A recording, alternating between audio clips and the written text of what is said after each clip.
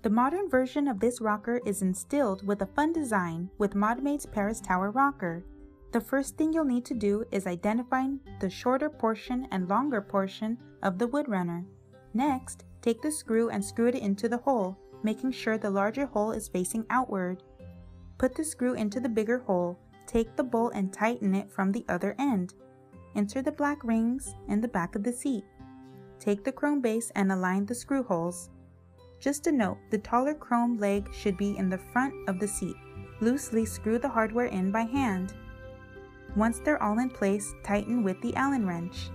The shades we offer are green, red, chocolate, yellow, blue, black, white, and orange, all with a nice matte finish. So sit back, relax, and enjoy your brand new Paris Tower rocker. For more instructional videos like these, visit our website at modmade.com. Thank you for watching.